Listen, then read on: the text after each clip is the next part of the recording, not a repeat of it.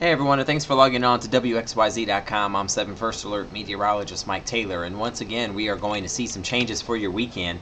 It's going to be in the form of seeing some temperatures that are going to take a step back. We'll start off the day with numbers in the 30s or the upper 20s. We only climb up to the afternoon highs in the mid to low 40s, and then after that we start to warm up. By Saturday night, clouds increase. That brings rain. The rain looks like it'll be at its heaviest, maybe some embedded thunderstorms with this Sunday morning into Sunday afternoon. And then as that system leaves, there will have another round of rain that's going to move in for your Sunday night. So for tonight, we're only down to around 30 degrees around the city, upper 20s outside of the city. It's going to be chilly, clearing skies.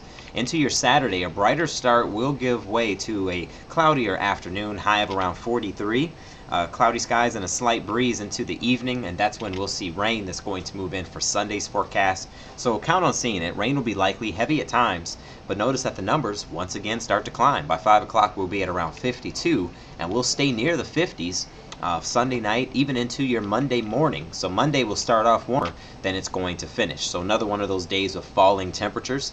And then we see falling temperatures for real next Tuesday and Wednesday, going into the new year, feeling more like winter, or at least more like December to January, that is. 36 degrees would be the high on Tuesday, 38 on Wednesday, chance of snow showers and even some flurries with those changes moving in. And thanks for joining us here at WXYZ.com to get your forecast information. Next planned update will be by Hallie for your Saturday morning.